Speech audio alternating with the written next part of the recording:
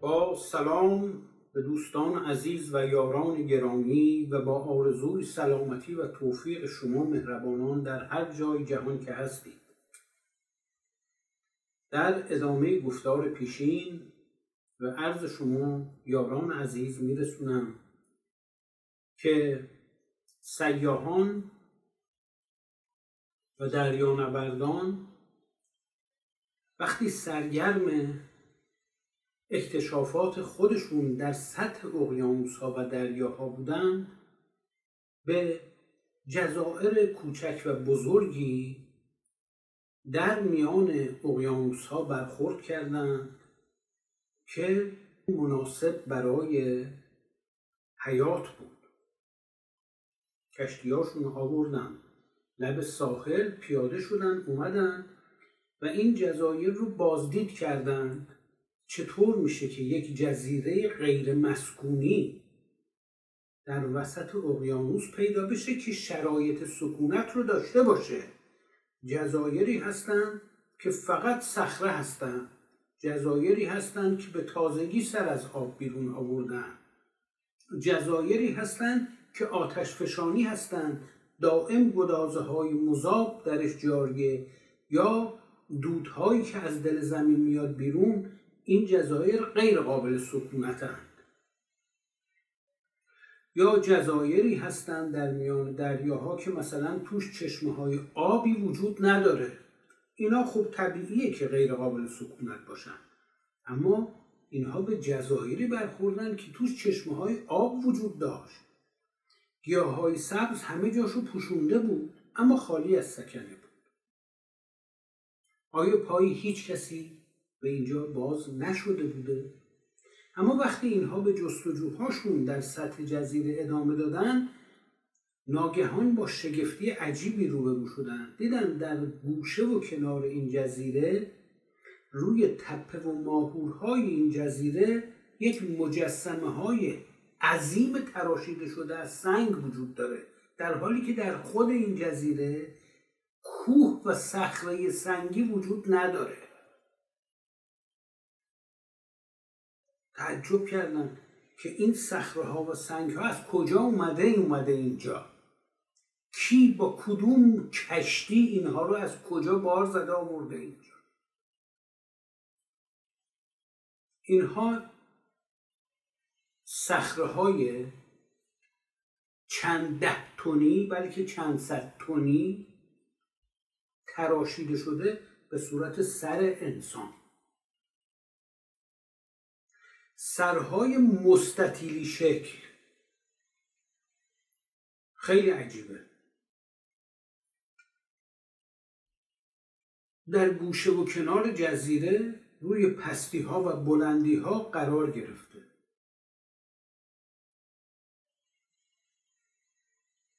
گفتن خوبه یکی از اینها رو ما برداریم ببریم و مورد پژوهش قرار بدیم، ببینیم این سنگ صخره‌ای که این مجسمه ازش تراشیده شده به کدام کوه در خشکی‌های بزرگتر مربوطه که چند صد کیلومتر، 1000 کیلومتر با اینجا فاصله دارن، تا این احتمال رو بدیم که شاید با یه وسیله نقلیه‌ای از اونجا به اینجا آورده شده. اما وقتی خواستن این سر رو بردارن ببرن تو کشتی، ببرن توی آزمایشگاه روش تحقیق کنن، دیدن نه، این فقط یه دونه سر نیست، این یه سری که از خاک بیرونه. این یه مجسمه کامله که تمام بدنش تا ناحیه گردن زیر خاکه.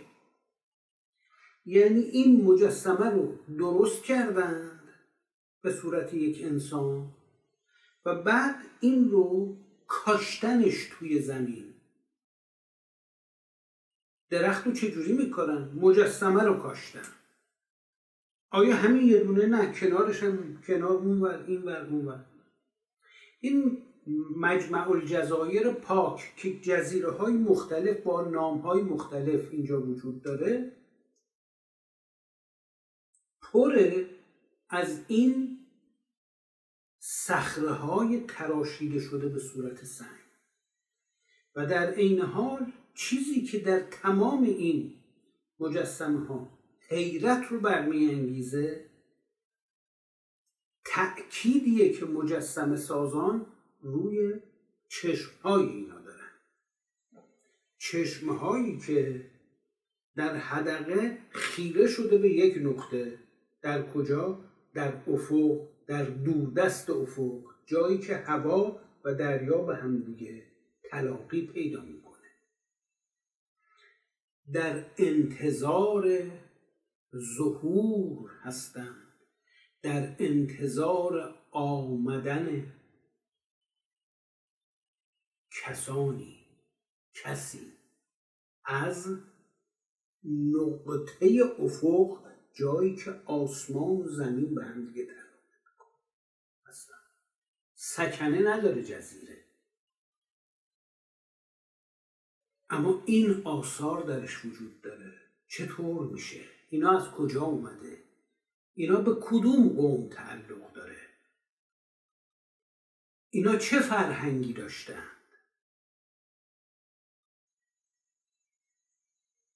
چه بر سر اون قومی اومده که اینها رو درست کرده و اومده اینجا کاشته و رفته؟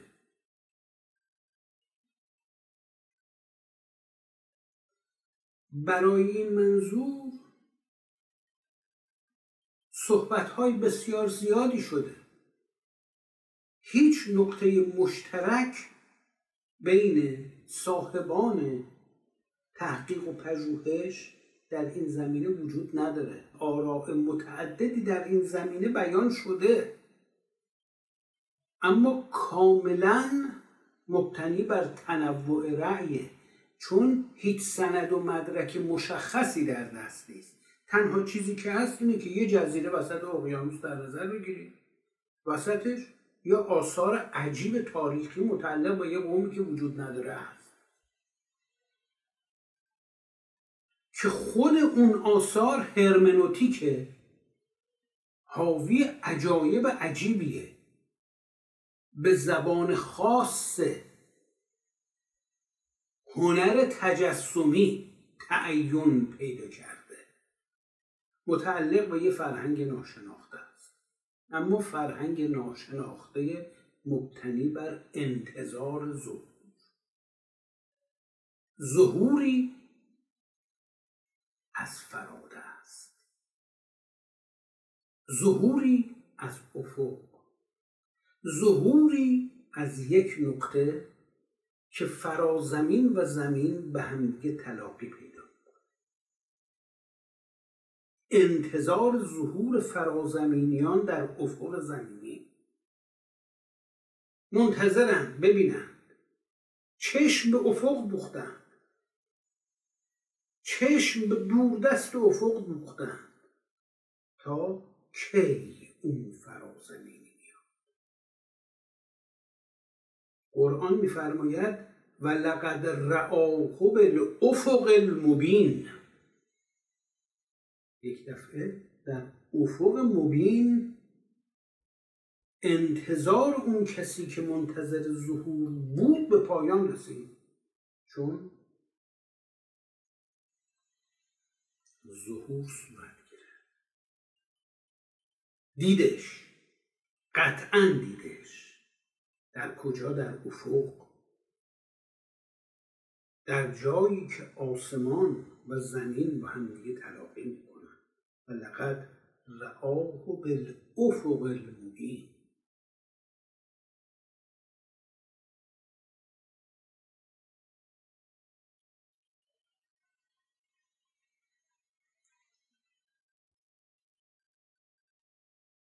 این قوم اینجا بوده و حالا نیست. هر جایی که بوده اثری از خودش به جا نذاشته، اینا رو گذاشته و رفته. اینها بیانگران انتظارند. دیریست دیو کین به ستم ریزد، شمشیر کین کشیده و خون ریزد. روح شهاب و شعله به شب سوزد، در جان چشم سار گل آمیزد. ای پیک نور دفع پلیدی را، او سام یل ز خواب گران خیزد. گنجور دهر پرسد و گرزش را، گیرد به دست قهر که بستیزد.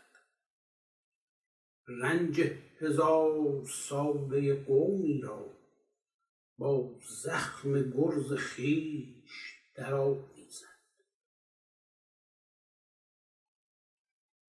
پس اینها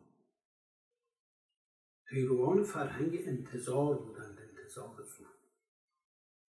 اما بسیاری از اقوام هستند، چون که قرآن بیان میکنه، که آثاری وجود داره که دلالت بر موجودیت اونها میکنه پیش از این که به کلی معلوم شده باشه و برچیده شده باشه. اونها هم صاحب تمدن بودن،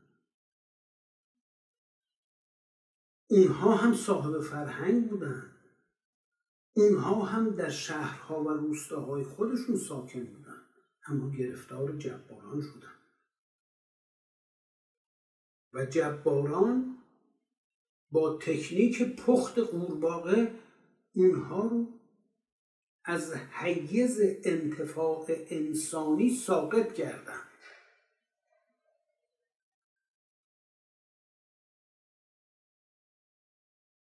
همه چیزشون رو ازشون گرفتن. ببینید در قرآن، در جلسات پیشین به شما عرض کردم که ذوالقرنین که خداوند میگه ما هر چیزی رو که لازم بود در اختیارش قرار دادیم برای این که مفسدین فی الارض رو نقطه پایان به سیستم جبارانشون بذاره و زمین رو از اونها پاکسازی بکنه. این وقتی میاد و به قومی برخورد میکنه که لا یکادون یفقهون قولا هستند، وقتی که مردم میان و به این مأمور آسمانی، این مأمور الهی که مستظهر به امداد فرازمینیانه متوسل میشن و میگن ان یأجوج و مأجوج مفسدون فی الارض، پاسخ کوروش ذوالقرنین علیه السلام پیغمبر و مسیح خدا به اینها چیه؟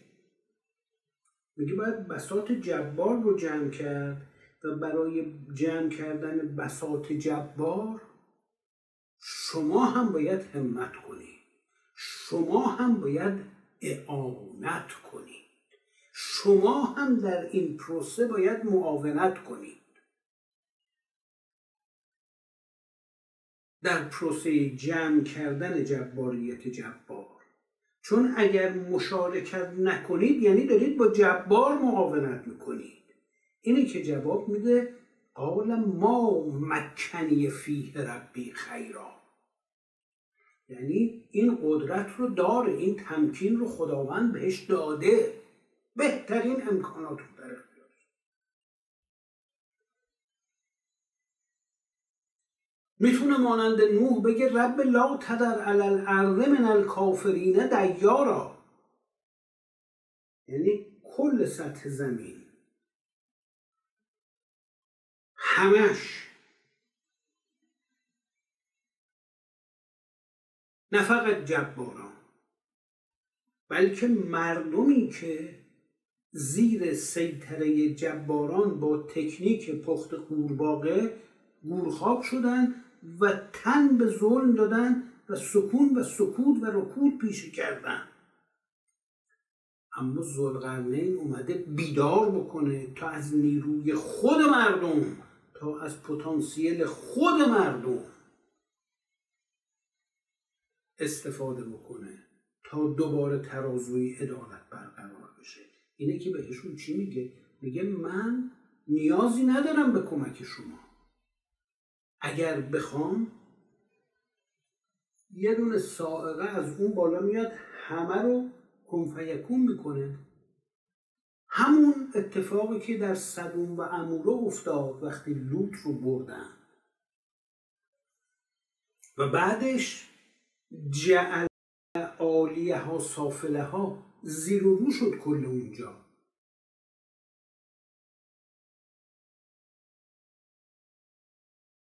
اما ذوالقرنین نمیخواد این اتفاق اینجا بیفته. میخواد یأجوج و مأجوج مفسد دستشون کوتاه بشه از تصرف در مردم مظلوم و ستم زده.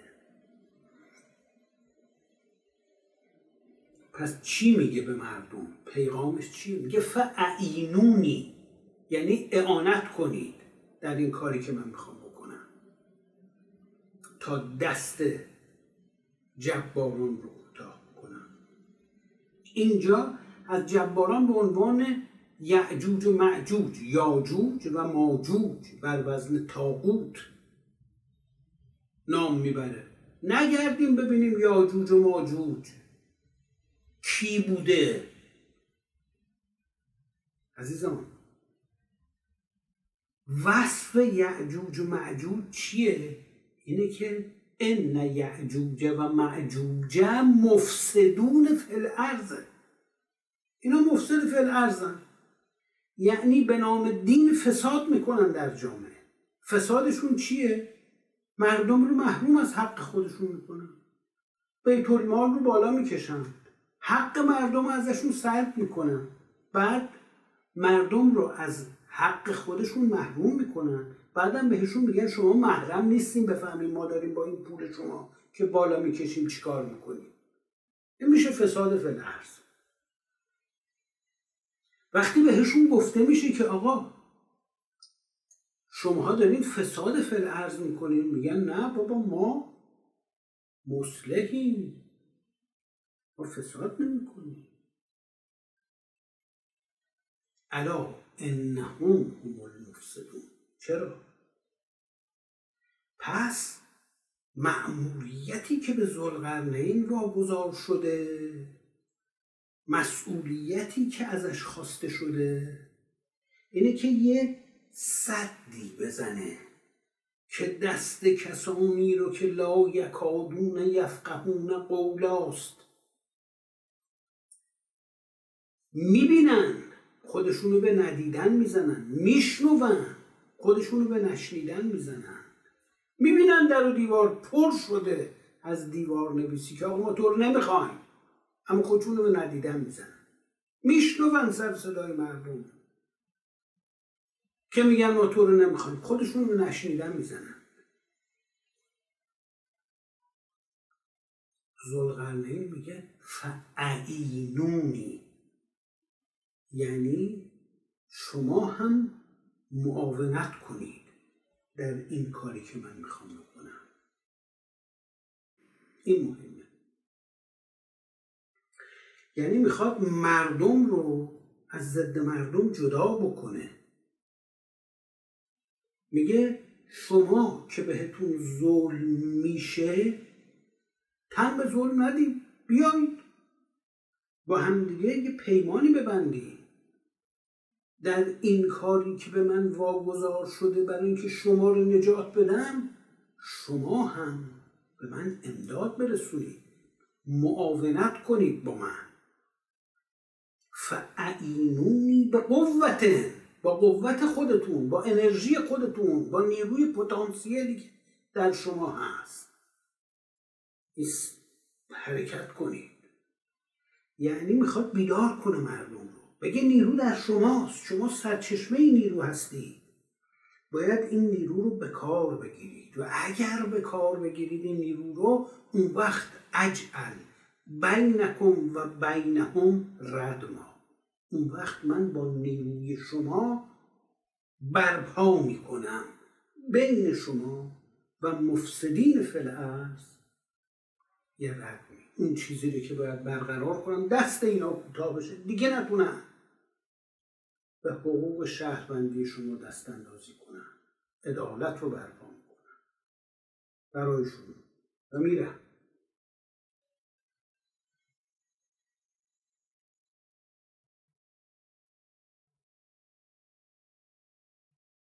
اون وقت ذوالقرنین این کار رو میکنه، سرچشمه نیروی گل گرفته شده و بتون ریخته شده خود مردم رو باز میکنه، انرژی مردم رو در اون کانالی که باید به جریان در میاره. وقتی مردم ازش کمک میخوان میگه من میتونم بهتون کمک کنم، اما شما هم باید به خودتون کمک کنید و فراموش نکنید که ان الله لا یغیر ما بقوم حتی یغیروا ما بانفسهم، که خداوند سرنوشت هیچ قومی رو تغییر نمیده مگر اینی که اونها خودشون بخوان سرنوشت خودشون رو عوض بکنن. اگر نخوان بکنن و جباریت اون سیستم جبار به اوج خودش برسه، بعد اون بلایی که بیاد خشک و تر رو با هم میبره. وقتی اون آب پشت سد خیلی خیلی خیلی تلمبار بشه و سد رو بکنه، دیگه چیزی رو اونور به جا نمیذاره، همه رو میبره، دیگه تفکیک قائل نمیشه. پس نذارید کار به اونجا برسه، بیدار شید، از خواب غفلت چشم باز کنید. این مفسدین لا یکادون یفقهون قولا، نه اینکه نمیفهمن، امیدی نیست که ما انتظار داشته باشیم که بفهمن. وقتی سرب تو گوششون میریزند که صدا رو نشنوند، آنچه البته به جایی نرسد فریاد است، پس باید به حرکت در بیاد.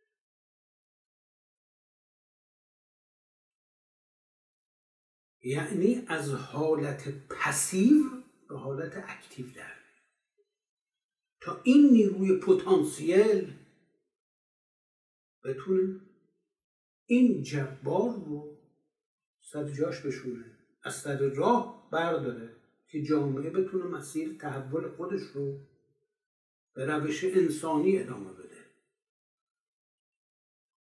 ذوالقرنین این کارا رو برای خودش نمیکنه. ذوالقرنین به غرب عالم میره، به شرق عالم میره، بین این دو ناحیه حرکت میکنه و هر جا یه سیستم جبار هست اون رو از میون برمیداره. اما نه اینکه مردم رو هم باهاش برداره از میون، نه، از مردم میخواد که در این پروسه همراهی کنن باش. و بعد وقتی که اون جبار درهم شکسته میشه و مأموریت کوروش ذوالقرنین علیه السلام به سرانجام میرسه، اون حرکت میکنه میره جای دیگه. اینجوری که در قرآن ذکر شده. این اون مسئولیت بزرگشه.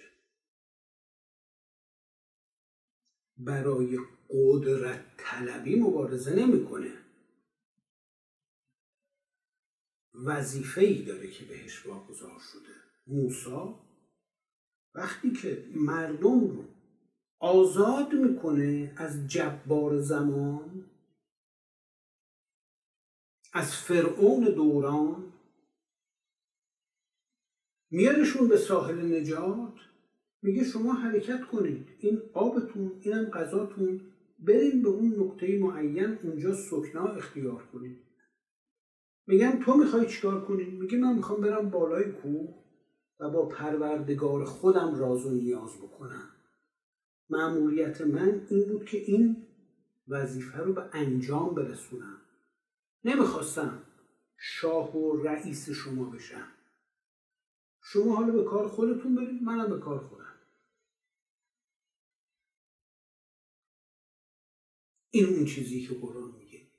یعنی فرق جبار و اون مأمور الهی اینه که جبار اگر که با یه جبار دیگه در بیفته میخواد دایره جباریت خودش رو گسترش بده.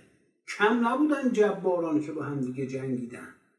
از این طرف استالین بود، از اون طرف هیتلر با هم دیگه می جنگیدن. هر دو هم جبار بودن، چون میخواستن دایره اقتدار خودشون رو وسعت ببخشن.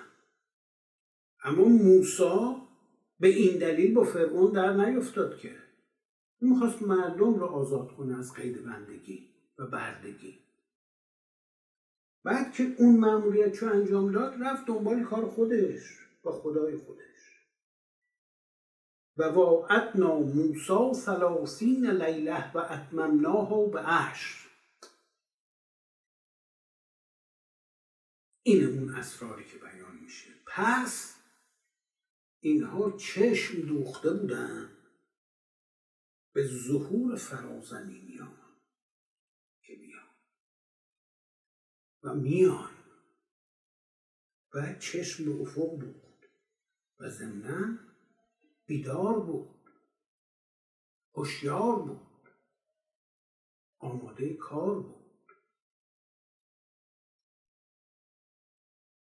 اون کسی که از طرف فرازمینیان مأمور اجرای امری میشه، برای خودش کاری نمیکنه، خودی اون وسط نیست.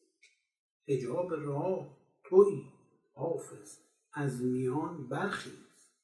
خوشا کسی که در این راه بی حجاب رود. در حد ذوالقرنین هست که میگه فاعینونی به قوت، با نیروی خودتون بیاین و در این مسیر معاونت کنید. به مردم میگه، ذوالقرنین میگه. تا ادامه این گفتار شما یاران عزیز و خدای بزرگ سپارم.